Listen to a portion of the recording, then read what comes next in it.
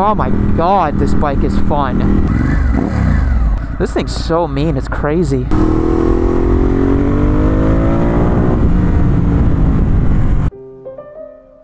Alrighty, everybody, what's going on? Welcome to a very fun episode of Yammy Noob. Today we will be taking out the much talked about, much discussed Ducati Hypermotard 950 SP out for a ride. I'm super excited to give this bike a try.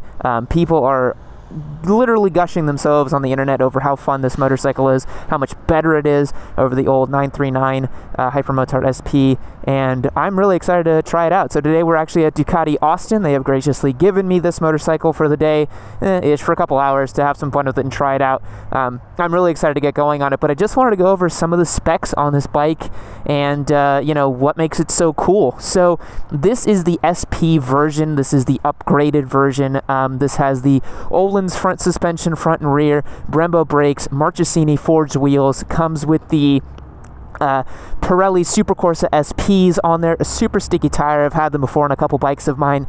This one in particular has a couple carbon fiber bits here and there, case cover right here for the engine, and of course this 2-to-1 Termignoni exhaust system. So I think this is going to be an absolute ripper of a motorcycle. MSRP is like $17,999, so like 18 grand for this motorcycle. Buttloads of torque is an exact figure. It's still got the same 939 engine, but this one is a little bit tuned than the old 939. Makes 5 more horsepower, and it should be an absolute blast. So let's just look over it really quick and kind of understand what it is Ducati's going for here, because you think about Hypermotard, you're like, okay, Motard Supermoto, it's got this big banana seat, like the gas tank right here kind of looks, you know, sort of dirt bikey. It's like, what's Ducati going for here? And in talking with one of the sales reps here, he told me that this motorcycle is kind of like Ducati's answer to a true street supermoto, because Ducati's not going to sell a bike with a single cylinder 450 dirt bike style type of machine. They got to make the V-twin, they got to make it premium. So that's kind of what they're going for here. But let's get it started up and let's check it out, shall we? Got that new next generation dash, which is very cool. Let's get it started up. You know, it's interesting, even though this engine is the 939cc V-twin or L-twin, it sounds almost exactly like my Scrambler. It's quite funny, but it sounds a lot more aggressive when you just revs up really, really fast and really quick. I'm super stoked on this dash, though. This has a full suite of electronics on it, too. And then mounting up on it, I just revved it when I got up. You know, it's so funny, like it really does feel like some sort of supermoto, which is really bizarre. So in looking at it through here, you know, much like the 1200S and the new generation of Ducatis, you've got your mode selection here. So you go through and you got sport, urban, touring. We're going to leave it on urban to start out with, the lowest power setting, and let's have some fun with it. It also is a little wet outside today, so I don't want to go sliding this bike around. But let's give it a shot, shall we? This bike looks to be a ton of fun.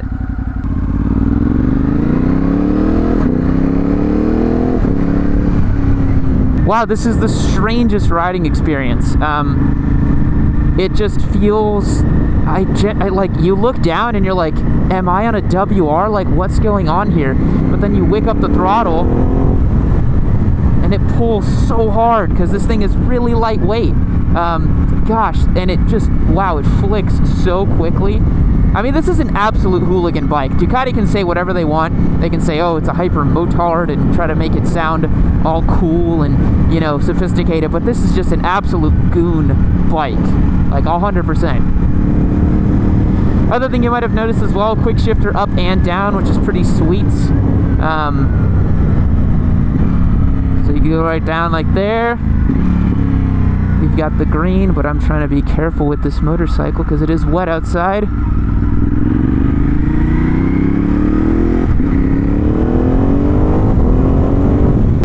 So we're still in urban mode. We're not going to, gosh, it's just the way it, like, man, this thing literally just falls right over. These Super Corsas are really good. I mean, I love Super Corsas. They're one of the best tires for sure. I mean, look at it. Holy crap.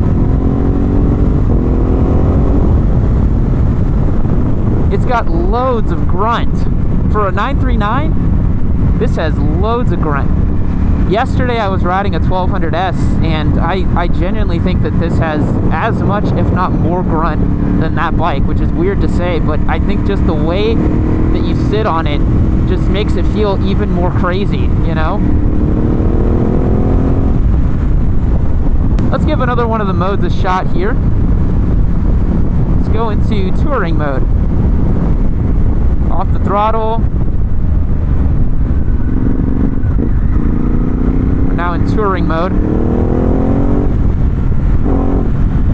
I mean, this thing just wants to wheelie constantly, you know, like you don't even have to really try. Yeah, I mean, this thing's an absolute riot, you know. We've got a bit of time with it today, so I definitely want to go take it out to one of my favorite twisty roads out here and see if we can just have a little bit of fun with it. There's a bit of a lurchy kind of feeling in touring mode, lower down in the revs.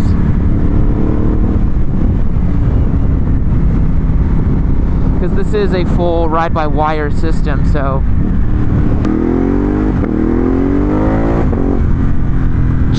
It's so rapid, dude. Wow.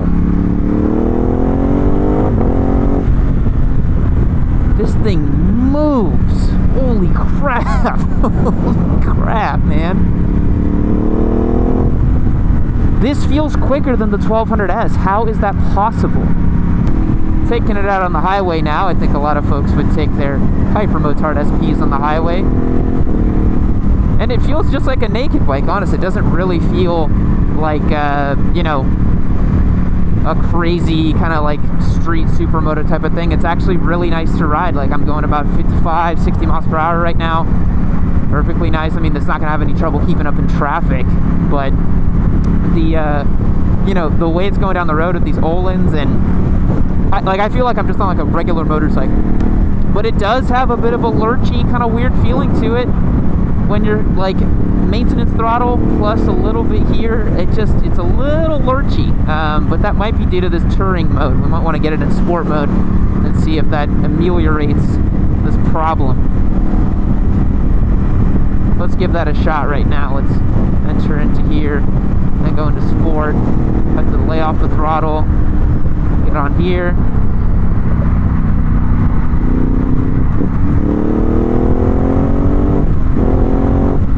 Now in sport mode. I mean, the thing just absolutely lights it up. It's really unbelievable that this is a 939cc, because it feels, dude, it feels so fast. These new generation Ducatis are just fantastic. Maybe I'm turning into a Ducatista, but holy crap, these bikes are so good. Ducati's made so many strides in the last couple of years. Coming out with the V4. I think it all started with the V4. They were like, guys, let's get our act together. Like, 939 has all these crazy electronic problems. Let's really buckle down and make some great motorcycles. And to be honest, I think they're really succeeding. They're still positioned as a crazy super premium brand, and if you're not ready for the Ducati lifestyle in terms of expenses, you're definitely going to be severely woken up whenever you own one. But if you're willing to put up with that, these bikes are so good nowadays, man. And the best part is the maintenance intervals for something like this is actually pretty good nowadays. Like, valve clearances happen every like 16,000 miles, I think, or maybe it's 24. But it's definitely not like the old ones that were like at 8,000 miles. It was like you gotta check the valves and do this big service on it. These bikes, I mean, you can own them and ride them and not have to worry too much about them. They just kind of work. I mean, the thing just pulls like an absolute animal. It's unbelievable. For a 939, this feels faster than the 1200. I'm not kidding. I just rode a 1200 yesterday, and this feels quicker than a 1200. I think it's because it's lighter weight, and just kind of, you know, the way you sit on it. It just, man, this thing absolutely hauls. It's lunacy. Like, there's a reason it's called a Hypermotard, because it feels hyper for sure. No, that throttle is a little lurchy. There's like a weird dead spot between off and on. Like, you roll off the throttle and then you roll back on, and there's this like can't explain it, but there's this very small space between fully off and fully on that doesn't really feel quite right. So one complaint that I know a lot of people have with the new Hypermotard 950 SP is you can't disable ABS inside of the system. You have to actually unplug the fuse for you to disable ABS and goof around with it. And that's a shame, because a bike like this, most people who own it are probably looking to disable their ABS and to goof around with it and to have fun with it. So to not be able to do that inside of the system is a shame, but I think that's due to regulations and not necessarily Ducati being like, oh, like we're not going to let people you know, remove ABS. So that is a bit of a shame that you can't do it on the fly, but you know, I think most guys who own this bike are probably just gonna get it in day one, just pop out that fuse and have non-ABS, but for regulation purposes they need to include that. I mean, it's torque everywhere, and you wouldn't expect that. I mean, a 939cc engine is definitely no slouch. It's not small, but it literally performs like an 1100. It feels enormous. This thing feels so torquey. I mean, it's wild with these tires and this suspension. This thing is like a true track weapon, but I mean, you could ride this every day of the week and be perfectly happy. This is like, do you need any more motorcycle than this? This is unbelievable.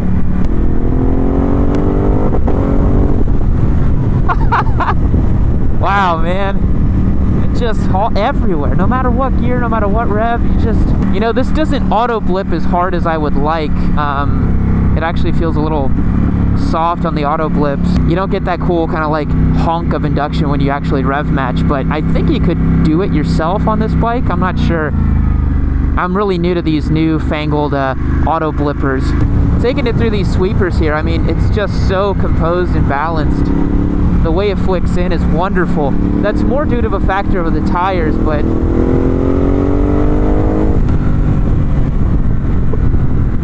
it's just a wonderful experience. This Turmy sounds just right too. I think, you know, people tend to overdo it with Ducati's exhausts. Like, you know, a full GP spec SC Project exhaust tends to be overkill on these motorcycles. I think a Turmy with the baffles in, you get this wonderful low rumble, but it's not overdone. And when you open it up, it sounds sweet. I can't believe how hard this thing rips. For a 939, what the hell? I mean, I genuinely feel like I'm riding an 1100cc motorcycle or bigger. God, I'm really falling in love with this thing. This thing is so cool. Now, the real question is, does it have the same problem finding neutral as other Ducatis? It doesn't seem like it does. So maybe on this one they figured out the transmission. Wouldn't that be great? Wow, it sounds so good. Auto blipping down is still so strange to me. It doesn't feel natural. Let's see. Nope, look at this. It does the same thing as every other Ducati. There we go. Neutral is impossible to find on these bikes, I swear. This thing's so mean, it's crazy. It just does the most classic, like, Ducati pops and crackles from that twin. It sounds so cool. So we've just arrived at City Park Road here in Austin, one of my favorites, to just kind of do a quick little test on bikes. Because I think even though the Hypermotard is just an absolute hooligan bike, it does need to perform in the twisties. So how does it do? So far, I mean, holy crap, guys. This bike flicks in so quick. Absolutely powers it out of corners.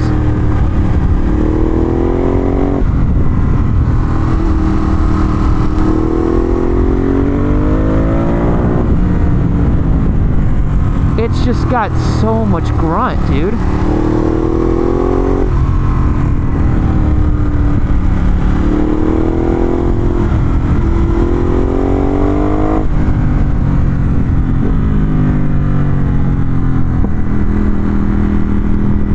Oh my god, this bike is fun. This bike, a lot like the Scrambler. And I think these kind of motard, more upright, kind of goofy hooligan bikes, if they get it right, if the manufacturer gets it right, they are just able to engineer fun into these bikes. This doesn't feel like a super serious naked bike. This just feels like your best friend, like a supermoto or a dirt bike, but on steroids, dude. This feels like a supermoto went out to the gym and just hit that shit and got swole as hell. This really does feel like a supermoto that just like took steroids. It's an absolute blast ride. Oh my god. You could get in a lot of trouble with this bike though, man. If you're a more inexperienced rider and you're not judicious with the throttle and you're not careful, like, this is the most, like, you should not buy this bike as a first bike. Oh my god, you should not buy a 950 SP as your first motorcycle. This thing is a handful. It's fun, but man, is it a handful. If you're not, dude, this thing will spit you off so fast if you're not careful with the throttle. I can just tell by riding it. It's like, it commands respect in a way, you know? It's goofy and it's fun, and I'm having a blast riding it, but holy crap, it commands respect. Alrighty guys, we've pulled off here with the Hypermotard SP, 950 SP that is. Now I'm going to answer some questions on Instagram. I put up a little post and said that I was taking this bike out for a spin and asked if y'all had any questions, so let's see. Alright, so King J-Pod asks, if you were allowed to only ride on one bike for the rest of your life, what would it be? That's not related to the Hypermotard SP, but I probably like a dual sport, just because like, I feel like I can have enough fun on the street and on off-road, and if I only had to have one bike, it'd probably be a dual sport, maybe like a DRZ or a WR or something. Jason Boslow asks, it says the old 1100 Evo SP look to it, does it ride like it? Love the Gen 1 Hypermotard, but not so much in love with the others. Thoughts? I'd never ridden the 1100 Evo version of this motorcycle, but I've heard that from the grapevine, this is a vast improvement over pretty much all the other old Hypermotards, so that's something to keep in mind. Lunar Overlander asks, how does it compare in temperature to the Desert Sled? I heard the throttle is quite twitchy. Yeah, the throttle is a bit weird. I think the throttle-by-wire system on the Hypermotard maybe needs some kink worked out. It's not quite as good as some other ride-by-wires, and in the sort of 10 to 20% range, or you're first kind of getting on-off throttle, it feels a bit weird. It's not twitchy, but it's just like, it's not what you expect it to do. Temperature-wise, it runs way cooler than the Sled. Way cooler. It's liquid-cooled, so it does well. Rep Manny asks, how many Biscottis does it come with? It comes with a whole lot of Biscotti action. All that Biscotti on it. American A Holiday says, I am looking at buying a 14 Hyper SP 821. Do a vlog and persuade me to buy it, please. How's the seat height when riding? So seat height's actually a great thing. We should talk about it. This bike sits quite high. This bike sits pretty much like a DRZ or a WR. It's pretty tall. When I mount up on it, I'm definitely on my tiptoes. I'm 6 foot, have a 32-inch inseam, and I can just barely flat foot this motorcycle. So I would probably ballpark this as like, you know, for those of you who are a bit shorter, it's probably going to be a little tough to ride it, but you can always just kind of lean it over to one side and just balance it like that. That's what I recommend it. People who are a little slower, people who are a little shorter, excuse me. Person also asks, also, is it a good alternative to competing supermotos? You know, this, people, like, will literally hang you by the neck if you call this thing a supermoto, but I think it has so much of that DNA, so much of that feel. When I was on it, it felt like a crazy steroided out dirt bike, so, I don't know, to me, it definitely has that vibe to it. It's Grunted asks, does it feel more similar to the Sled or to the Monster in overall feel and performance? This thing feels much more like the Monster. This feels like a proper sport bike, proper, almost super bike-esque performance from the torque, especially down low. Just absolutely hauls through corners and just rips really hard in a way that the Sled doesn't. The Sled's a completely different type of motorcycle, but this thing is, yeah, it's very speedy. So these last two questions are about wheelies, which again, it's raining, it's not my bike, I'm terrible at wheelies. I'm not going to try wheeling this thing, honestly. This person asks, how does the wheelie control work on it? And then the other person asks, how easily will it rip a dank nooner? Now this thing, I can already tell, it'll just rip the front wheel up. Nope, you don't even have to ask twice. I already did it a few times where you just like roll on the throttle and it just hovers that front wheel. It's such a wheelie happy bike that I feel like you'd have no issues with that. But yeah, I don't know how the wheelie control works on it because I wasn't brave enough to just crack it open and see what it'll do. It's a demo bike, and I'm just not willing to chance it. So that's the questions on the Hypermotard SP. I hope you guys enjoyed. This bike is a load of fun, man. I think that if you are looking for a sport bike and you want something that just is 100% goon mode, that you could still take on track. Honestly, this thing with the Olins and the SPs and the Marchesinis and the quick shifter, you would have an absolute blast with this thing at the track. I would kill to take something like this on track because the way it's set up and how it's a little more upright, a little more, not as leaned over, you could turn lap after lap after lap on this thing and not even feel it at all. So that's a huge selling point for me for this bike. I think if I was in the market for something just, goofy and sporty and fun and just like an absolute hooligan bike, you really can't go wrong. This thing is so good. I've had so much fun riding it today. Thanks again to Ducati Austin for letting me take it out. I hope you guys enjoyed the video. Stick around to the end. I'm going to put in probably a small bit of like raw exhaust footage towards the end just so you guys get a feel for how it sounds when it's outside the helmet mic. And yeah, I hope you enjoyed. Hope you had fun checking out the Hypermotard SP with me. And I'll catch you guys in the next one. See you later.